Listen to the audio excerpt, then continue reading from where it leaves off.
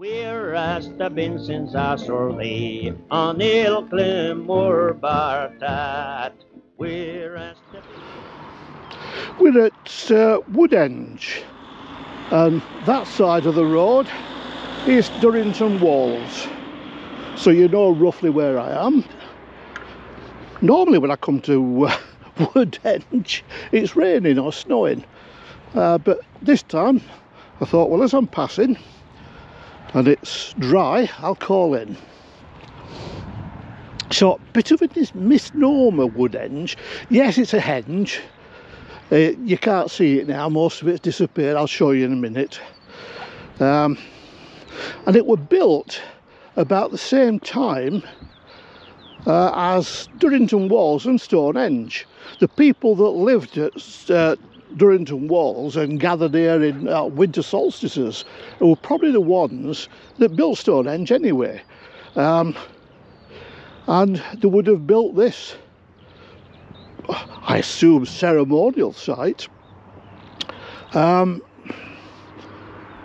for, I don't know, to service the camp. There are a lot of Iron Age huts, late Iron Age huts. Late Neolithic huts, settlements in Durrington Walls. So let's have a see what the English Heritage Lie panel says. You're standing at the entrance to a timber monument with 6 oval rings of posts built about the same time as Stonehenge. The wooden posts were a variety of sizes, with those in the largest ring marked by red pillars, possibly standing up to 9 metres tall. Yeah, fair enough. From the depth they were sunk in. The oval rings were broadly aligned in the direction of midsummer sunrise and midwinter sunset, the same as Stonehenge. You may not be able to make out a low ditch and bank to your left and right. That's the remains of the henge. And 2 standing stones, probably saracens, were probably added to the monument. We don't know how it was used, but people placed many objects, animal bones, among the posts. There are actually 2 burials here, or there were 2 burials. One were found in the ditch, in the henge ditch, and the other one is a young child, about a 3-year-old child, were buried right in the centre of the, oh, it says there, centre of the henge, marked by a flint cairn. And it was the famous Cunninghams that excavated it. Maud and Benjamin Cunnington excavated the site, uncovering the post holes. They also did the same somewhere where we'll probably go later on, which is the sanctuary near West Kennett. Very, very similar layout, concentric rings of posts.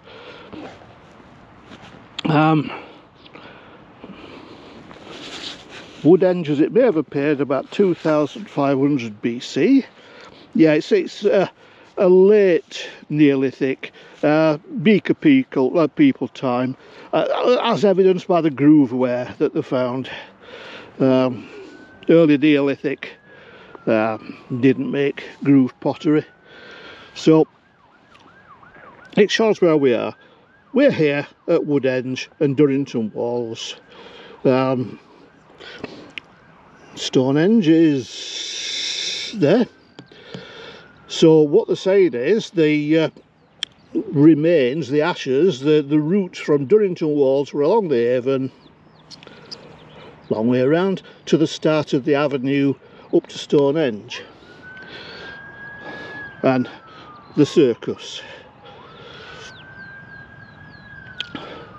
So it's an area I know well and I've explored a lot, but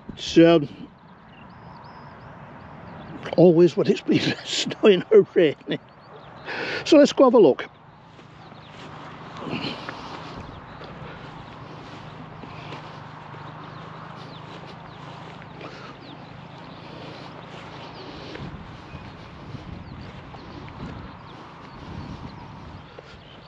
Don't know whether you can see it, but there's a vague ditch running round. Yeah. I'll show you in a bit more detail. Yeah, it's been largely ploughed out, the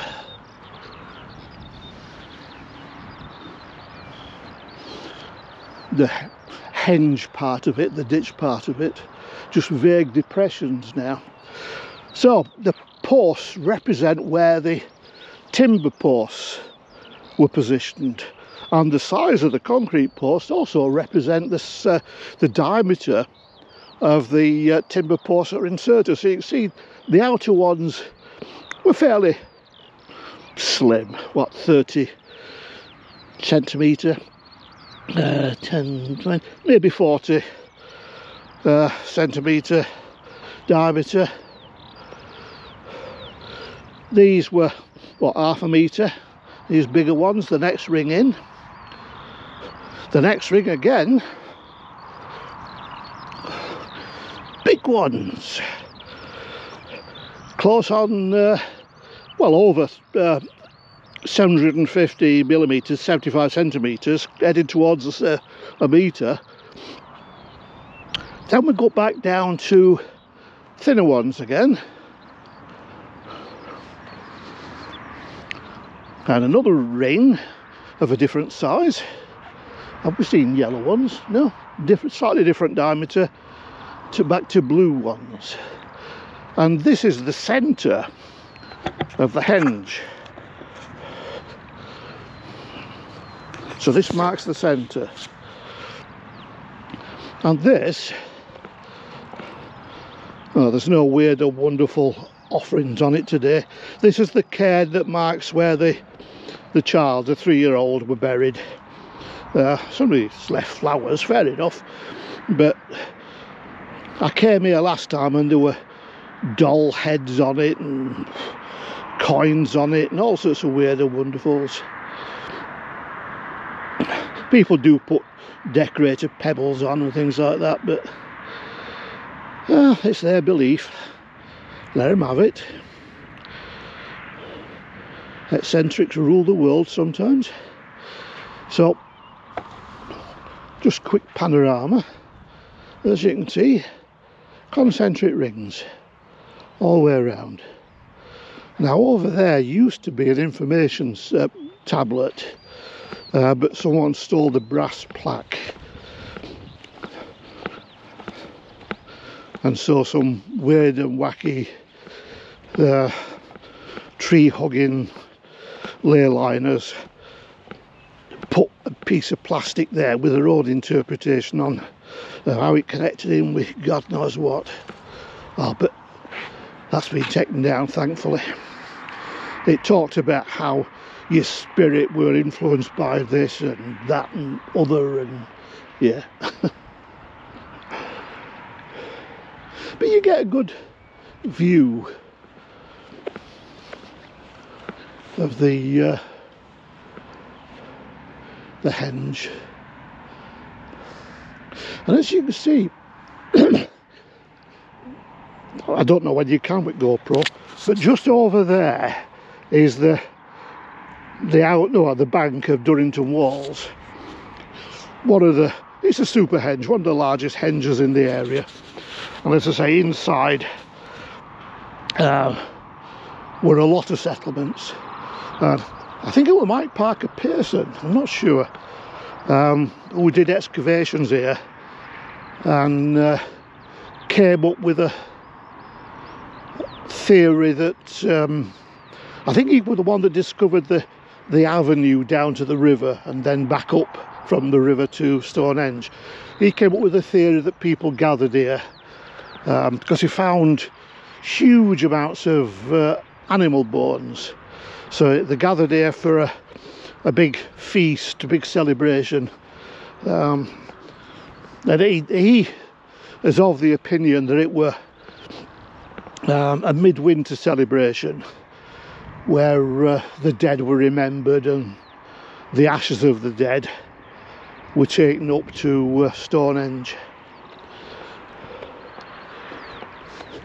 which marks it again as a late Neolithic site because early Neolithic practiced incarnation. Is it incarnation? Excarnation. Where bodies were stripped of flesh, presumably by birds and animals, and then selective bones placed in a barrow, which we'll be going to later. A good example is West Cannet Long Barrow, chambered barrow.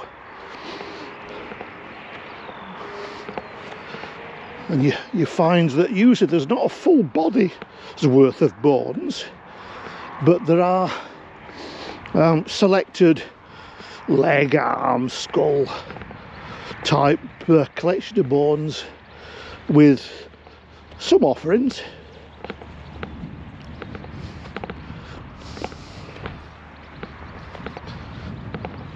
Well, I've actually gone round Woodhenge and I'm dry and not turning blue.